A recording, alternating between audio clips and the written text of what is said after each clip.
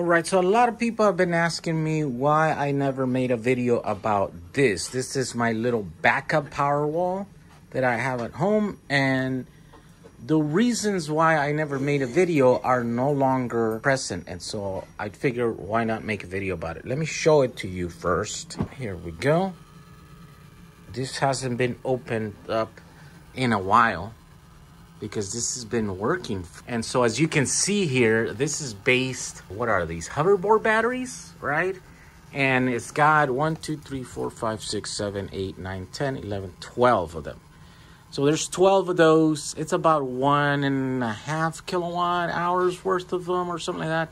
But I used to have another cabinet out here and it had more of them. And there were some that were exposed here, if you remember back in the day. I've since removed all those so that I can try different ways of making Powerwalls. But this one here, it's actually working. It's been working for years. And this is what is known as a line interactive, I think. And what that means is that this system's always on. And there's pros and cons to that, right? And we can talk about those in a different video. But for now, basically, this is a UPS, an uninterruptible power supply that I've taken out of its main enclosure, and then I was able to fit it in here. And it wasn't that hard. I mean, the design allows for it because it's long, and the only thing I had to do was extend the cables to this main transformer here, right? So all these batteries were not available by the time that I built this, so I didn't want to make that video. But since then, that has changed, and now these batteries are available, right? And so why not just go and show you the images of me making this thing? All right, so it all started with the hoverboard batteries. If you were around at that time, then you might remember that about 75,000 of these things became available through Tom, right? And so I got a few samples early in the day, and I was testing them. Here I am testing to see if I could parallel them, and I can push, you know, charge them fast and discharge them fast. And they all pass the test. Yeah, you can do about 10 amps, you know, probably like 5-10 amps continuous on each one of these packs. So then I decided to then go ahead and try to build a small Powerwall using them.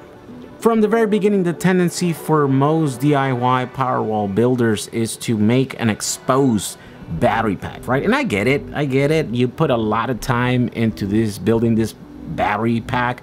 You want to be able to see it, you want to be able to show it off and stuff. But for some reason, from the very beginning, to me, it made more sense to put them in boxes, and that's why I started doing in boxes. But for this one, I thought, can I just build something simple that would be attractive to people and would allow them to kind of make a simple with a limited amount of parts and stuff? And yeah, sure enough, I discovered that by using these things called standards, which are made to go on cabinets to put shelves, you could use zip ties, and you can just zip tie them right into the wall, right? And so it makes for a very clean and minimalist system that is cheap and also simple to build. So there you go, just like that, I built a 30-pack Powerwall, right? And each pack is about 200 watt hours times 30.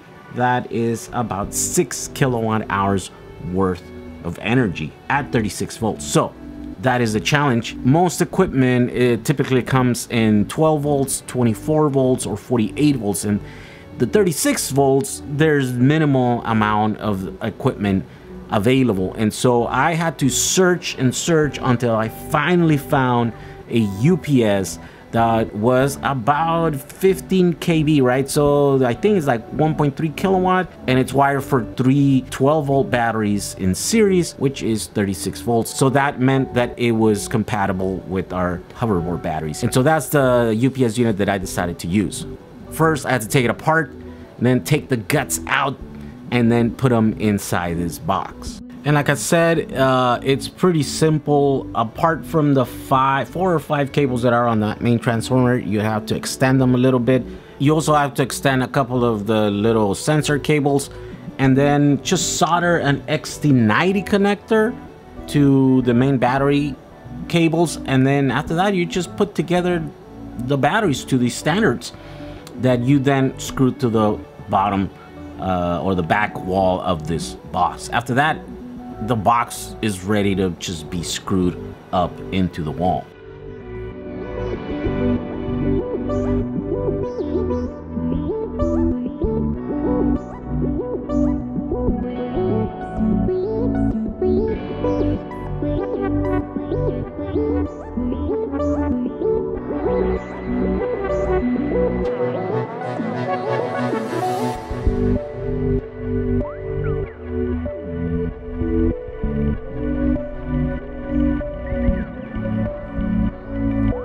Oh yeah, one last thing is back then I didn't have the PCB board for the power strip, right?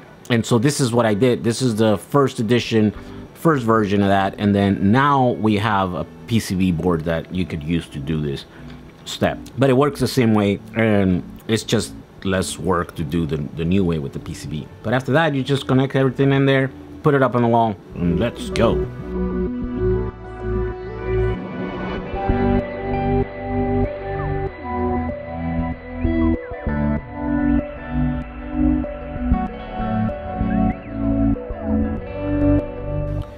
Make sure you have good anchors on the wall, because this box is going to be a bit heavy, and so you do a good job of anchoring to the wall. You don't want it to fall.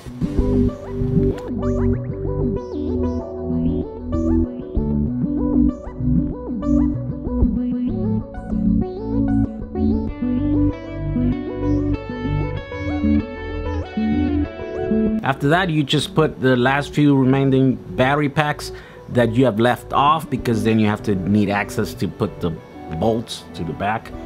And then after that, you connect everything and you're ready to go. You have a backup Powerwall that works on 36-volt batteries, whether it's these hoverboard ones or some of the new ones that are from the scooters. Any of the 10S 36 volts will work with this unit. And you also have another cable that is for an auxiliary out battery, and that is what I use to connect the 30 that were next door, that were right next to it.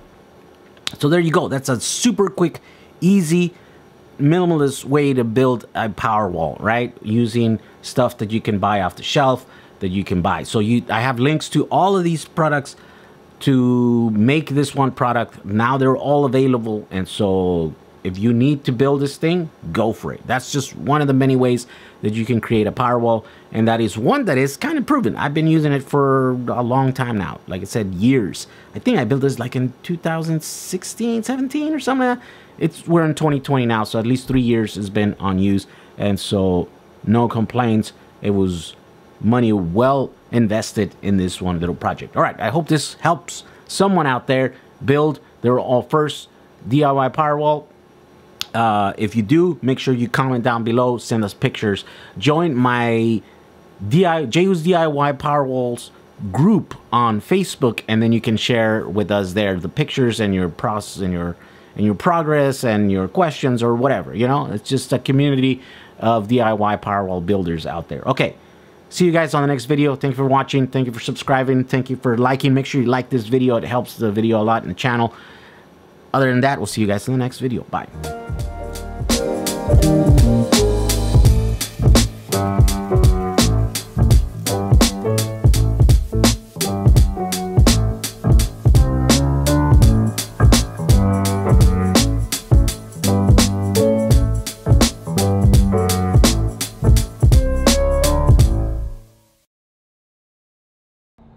All right, how about that lighting, huh?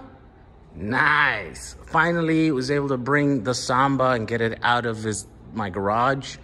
That's where I had it abandoned, and I couldn't work on it because there's not enough room in there. But now that I got my shop here, well, that one probably is going to be the very first one to go on a future lift that I'm going to put here.